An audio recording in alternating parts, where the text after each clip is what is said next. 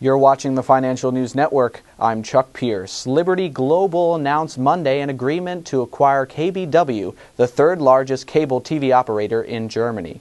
The deal follows a fierce battle for the German cable operator. Cablevision declined to raise a $4.18 billion offer, and a third offer from buyout firm Hellman Friedman was surpassed by both Cablevision and Liberty Global last week.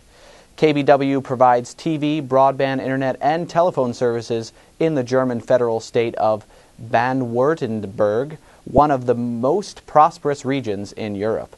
As of December 31, 2010, KBW's broadband communications network supplied 3.7 million homes and 2.4 million customers with basic cable, pay TV, telephone, and broadband internet services. Mike Fries, president and CEO of Liberty Global, commented, quote, "The proposed acquisition of KBW is great news for our shareholders and, just as importantly, German consumers. This transaction provides us with further access to one of the fastest-growing cable markets in Europe and is fully aligned with our strategy of acquiring world-class cable operations that are accretive from a value and growth perspective.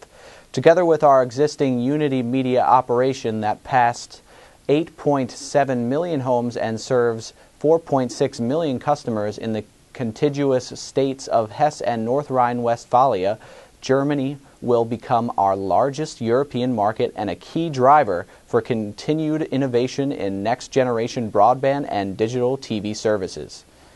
Liberty Global will acquire KBW in a series of transactions, with the deal totaling about $4.48 billion. For more news updates, stay tuned to the Financial News Network. I'm Chuck Pierce.